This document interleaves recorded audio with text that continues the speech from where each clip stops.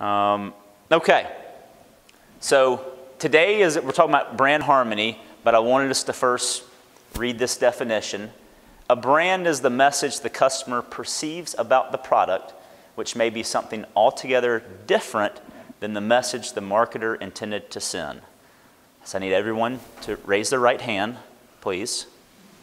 Say, I will agree during this presentation that this is the definition of a brand. Thank you. Okay. And that's why we're having the branding seminar with Will next week, is because when we say brand, most people think of a logo or an icon. And in real estate, whether you have a logo or an icon, you are your own brand. And that's what we're really talking about today. And the book I've read is Brand Harmony by Steve Yastrow. And I went on his blog the other day, and he had a really interesting story, and I thought I'd read it real quick. He's written another book called Ditch the Pitch. I haven't read that yet, but it talks about dropping scripts and, as we mentioned earlier, just having conversations with people. But this was a call from one of Steve's recent clients, and the caller said, a senior executive was very interested in working with us, and his company would be a great fit for our product. But after he met with his C-suite colleagues, he called me to say they weren't interested in meeting with me. And this is what Steve said to his client. Steve says, your problem is that your brand isn't portable. After you communicate it to a prospect, that person can't pick it up and take it with them and communicate it to someone else. So the point he's making is a client made a presentation to a person, a company, and they went to present that and share it with the other decision makers, and they couldn't communicate it effectively or clearly to them to be able to make a decision. So they declined to allow that person to present to them, which I feel like is sometimes a lot what happens in real estate. You talk to someone, and it may be the other person that's actually the decision maker, or you go talk to a company about how you can help them with their employees, and that may not be the only decision maker, but your brand is that message. And that's why I wanted us to start with that. It's the message they perceive about your product or services. So the question we're trying to answer today is your brand portable? And when you speak to someone about your services that you're offering, do they have a clear impression of you and what services you're providing? Is your brand portable? What that really means is your message portable? If I go to meet with Alan about selling some of his land or his house, and he goes back to talk to Denise, who makes 95% of the decisions. Okay. She makes, let's say, the majority of the decisions. And Denise asks, well, Alan, why should we use rentals? And Alan doesn't have a real clear message or answer to tell her. You know, it wasn't clear in my conversations with him on why I'm the agent for them. It's going to make it real hard for him to convince Denise that I'm the agent to work with. And so that's what we mean by portable. So to understand that, we want to talk about the customer life cycle. How do customers move through this life cycle with your brand? First, it's learning about you, becoming your customer, and then hopefully ultimately being your customer. Because you're not the only one to communicate your brand story to customers. We talk a lot about relationships and referrals. And the way to earn referrals is to make it easy for those people to talk about you to their network of friends. And you have to blend your marketing and branding to create brand harmony with your customers. It's not just running a cool ad or using a catchy icon or graphic. It's that entire process of weaving it together that creates that message. So how do you understand what it sounds like to be your customers? if we're dependent on others to communicate our story, because as much as we'd like to go around talking to 100 people a day to tell them how great we are about real estate, it's really hard to do. But that's one reason why we promote video so much. That gives you a platform to promote your message to people anytime they're watching it. So if you're not receiving referrals from past clients, or worse, I told a prospective agent yesterday, he asked me why I was so excited about new people entering the business that had no real estate experience in the past. And this was a statistic from Leading RE, that 80% of consumers that used a real estate agent said they would use one again. They just wouldn't use the one that they just worked with. I mean, have y'all ever had a client that you sold property to and then they sold it with someone else or bought? I mean, that's happened to me tons of times. Following up with them, clients don't always understand the message and why they should work with you again. So how do you find out what it sounds like to be your customer?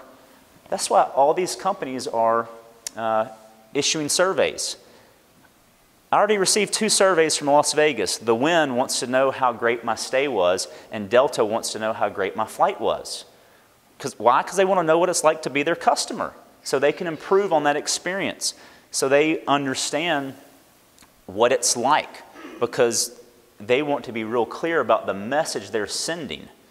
Of course, they don't want you, going on social media and talking about how bad the experience was. They want to try to understand how the experience was before you realize that it was that bad. So how do you do that? You just sold someone a house and say, look, do you mind hanging out in the parking lot for a few minutes? I'd really like for you to fill out this survey about how good of a job I did. No, but there are ways to do surveys. You can do follow-up lunches or coffee. You know when you feel like they may have reservations about using your services again or referring. Even if they don't, it's great to follow up with people to understand what you did really well and why they enjoyed working with you so much, so that you can build a better foundation under those skills. And that's something really hard to do, is to learn what it sounds like to be your customer. But everyone is sending out surveys because they want to know, because they want customers to be happy and they want them to use their services again. So we'll talk about some ideas and strategies throughout this year about how to understand that, because that's the best way to earn referrals from clients, is to understand what it's like to be your customer. Because a brand's not what you say you are. You can't get up and say, I am this. Your brand is what your customers think you are. And that's hard to always achieve. Because if your customers are saying this and you don't understand what they're saying, you may not know what you're doing wrong or how you can improve your services. But if they say you're the best agent in this neighborhood that cares the most, then that's what you are, and that's great. But if they say you're the best agent in this neighborhood, but they never communicate with me at all, that's still good, you're the best, but the message is you don't communicate. So for someone that wants an agent that communicates, they may value the communication above being the best qualified agent for that market that's knowledgeable. So when you understand what your customers think you are, it can help you identify with other opportunities to work with people, because folks care about different things. Most everybody cares about communication. And there are a lot of agents that are really great at what they do, but they don't connect with some people because customers value different qualities in people. And great branding and marketing are about closing the gap between intention and perception. It's not about telling a story. It's about having your stories understood. And that's why creating a brand, a personal brand, a story about you, using video, helps people understand why they should use you as their real estate agent.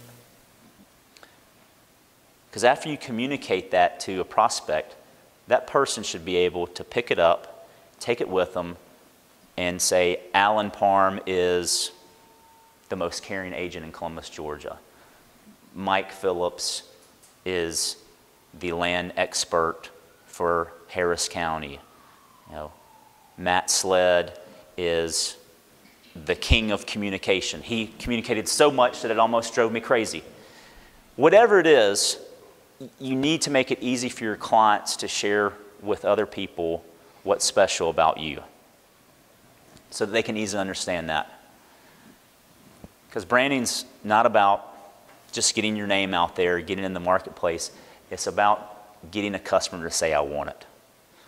I want to work with so-and-so. I want to use Guarantee Mortgage.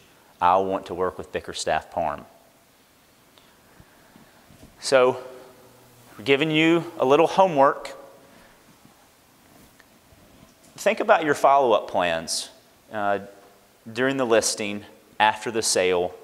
How do you communicate with your customers? Because communication is the #1 reason why consumers do not call the agent that sold them the property to actually sell the property when they're ready to move. It's about communication. And think about how you're communicating to them and try to understand how they perceive your services. And if asked about you, what would they say? Is it easier for them to say, well, why should I use Alan Parham? If they don't know, then that's a problem. You've got to make it easy for clients to understand why they should use you, because if they do, they will tell everybody, and they will generate more referral opportunities for you. So 2 weeks from today, we're going to be following up on brand essence. It kind of ties us together. But I hope everybody will, if they're available, come to the branding seminar on Monday from 10 to 12. It's going to be a lot of fun. Will Handel and I are leading it, and we're going to dig a little deeper into branding and what that really means. Because you don't have to create an icon or a logo immediately. The best thing for you to do is figure out what is your style, what is your message, and as you start working through that, complement it with a design that people can easily associate with. And that allows your brand to be easily understood and portable, so that people say, I want to work with Mary, I want to work with Mike, I want to work with Ansley, I want to work with Carson, Kappa, Matt, Jenny, Alan, Julie. When customers start doing that, it makes this business so much easier. People want to help you because you've helped them with one of the most important decisions that they make in buying a home. So you have to make it easier for them to understand how they can help you with your business. And that's what branding is. It's that message that they're receiving. So I appreciate y'all being here today, and hope y'all will come on Monday for the branding seminar. And we'll be checking on your homework. You don't have to share it with me or anyone. It might be fun for you to kind of go through that and kind of look at people you've worked with, and what would they, if you called them up, or if a third party called them up and said, how was it working with so-and-so? What would they say? Hopefully they'd say great things. But there may be a consistent pattern there that you don't recognize that would help you connect with more people that appreciate that message and service. Yes? So the big requests that go out from the company to our clients after the close transaction, what are the questions that are on that? It's pretty general because we send it out to everybody. We'll pull a copy and send it to everybody. Honestly, I bet you I'd like to redo mine yeah. Last week made me realize that we always have an opportunity to reevaluate what we're doing and improve. And I'm going to make a note for us to look at that. Because I started filling out a survey for Delta yesterday. They wanted to know. I thought it was 2 pages, and then it went to 4, and then the next page, I was like, Now, I'm not going to fly with you because you want to know too much about the experience. Why didn't you use Wi-Fi? Did you not use the... It's like, some surveys can be overwhelming, and you want it to be personal, and you want someone to be honest.